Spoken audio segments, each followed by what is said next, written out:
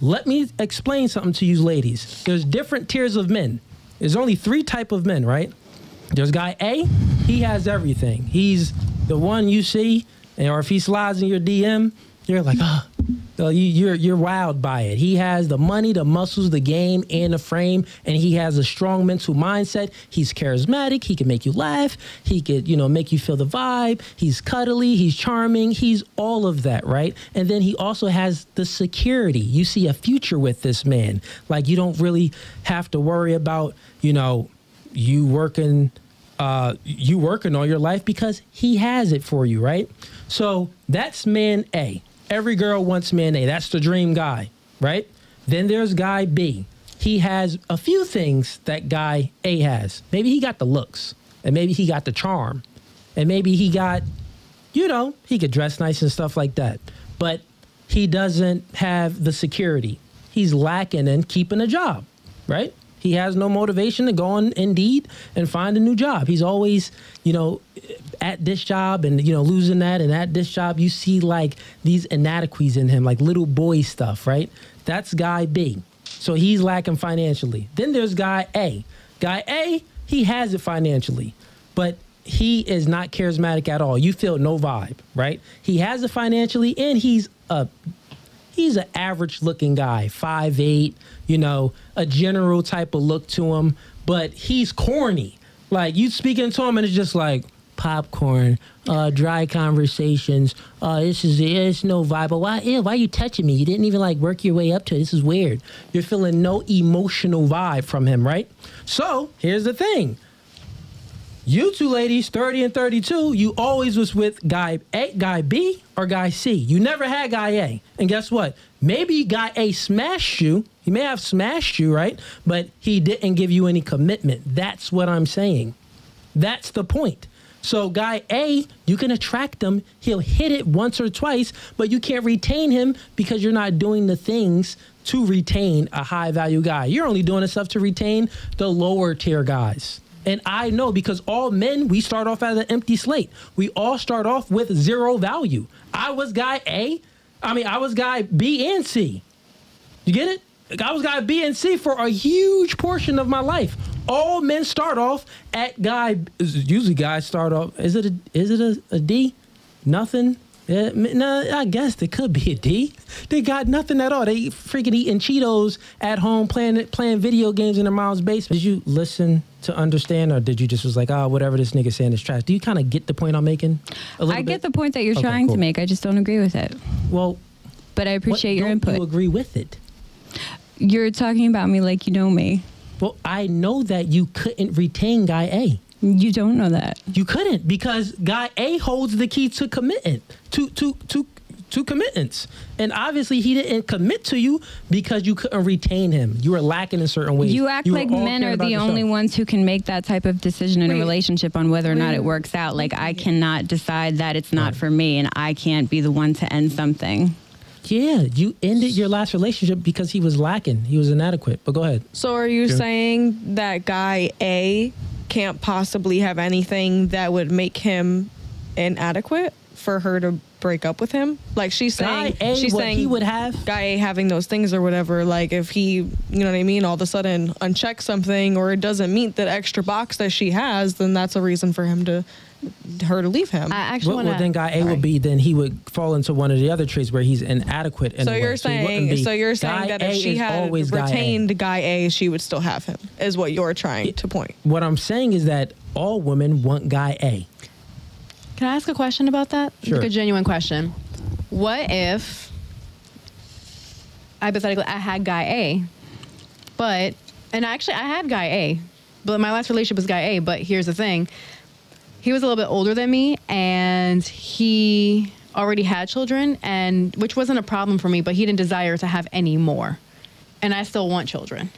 So as a result, there was no choice but to break up, to go our separate ways. So then does that make him not guy A? Exactly. That's what I actually wanted to go off of. Like, that's the question I wanted to ask about what she was. Do you know what I mean? So guy A already had children. Yes. And he didn't want any more children. Correct. And but he had and everything. You wanted children. Correct. But he had everything as far as the look. He was a man of good character. He was a strong provider, provided security. How long were you in a relationship with guy A? About a year. And he didn't want any kids with you? He didn't want any children and any more children in general. Okay. That was it. Like he was older than me. He was like in his mid 40s. So. In his mid 40s? Mm-hmm. I could tell you. And how long ago was this relationship? About 2 years ago. So you were like 28. 27. 27. Okay. Yeah. So you're like 27. Mm-hmm. So I would say that most men, if they truly love a woman, right? And they're going to commit to that woman, they don't mind giving her a baby because men want to spread their seed far and wide. This is generally speaking. I'm not speaking about that situation. So I'm just speaking generally real quick, right? Men generally want to spread their seed far and wide. And a woman that they truly love, they would want to make a copy of themselves with that woman and have a baby, right? So my perspective on that would be guy A truly just didn't see you as that. You get what I'm saying? You were talking to him. He was hitting it occasionally. This what normally happens with guy A is what I'm trying to say. He's hard to retain. Like guy A, because he has the charisma. He got the charm. He has it all. So yeah, you feeling a vibe. You in La La Land with guy A. And you thinking like, you said it too. And I said it on my podcast before. You thinking like, oh yeah, I'm gonna lock him down. Things are going good, but then it's like, wait, why doesn't he want to concede on this, right? On having kids? And I'm telling you, most men, if we love a woman, we are conceding and having a kid. Okay, but what if he genuinely does not want any more children? It could be because again, it's been 2 years. We're still on good terms. He has not been with anyone. He hasn't had any more children. Like his children are grown. Yeah. So that's the thing. What if he genuinely doesn't want any more children? He doesn't want, and it had nothing to do with me. He just doesn't want more children. That could be. Anything's possible, right? Right. So that could definitely be a scenario. Right. So I think maybe, generally speaking, I think if a guy is, let's say, okay, if a guy is my age and he's saying he doesn't want any more children, then I could see your point. So. But if a guy is like in a completely different place in his life, again, I was 27. This man was in his mid to late 40s, maybe even early 50s. Yeah. And he had already lived that part of his life. And he didn't want any more kids. So I would say this, right? Here's some game. Just like the guys that are in friend zone and they're sitting there waiting and hoping for the box, like, because women hold the key to sex. And they're sitting there waiting. They're waiting for, your nigga slip up so they can slide in. Or they're waiting for you to have a vulnerable moment and they can slide in. They're putting in work. Right? In order to get box from you. Since men hold the key to sex, he had you in sex zone. So your job was to do what you had to do to get the commitments from that man, right? That's one scenario. I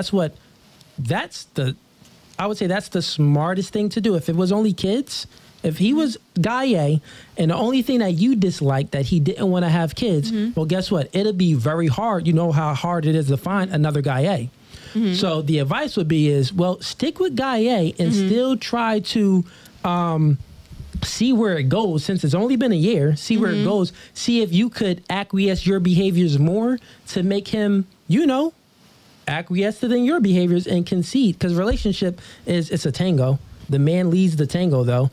But a woman can do certain things to gain commitments, to gain a better level, a higher level, and a greater chance to getting commitment from the man, right?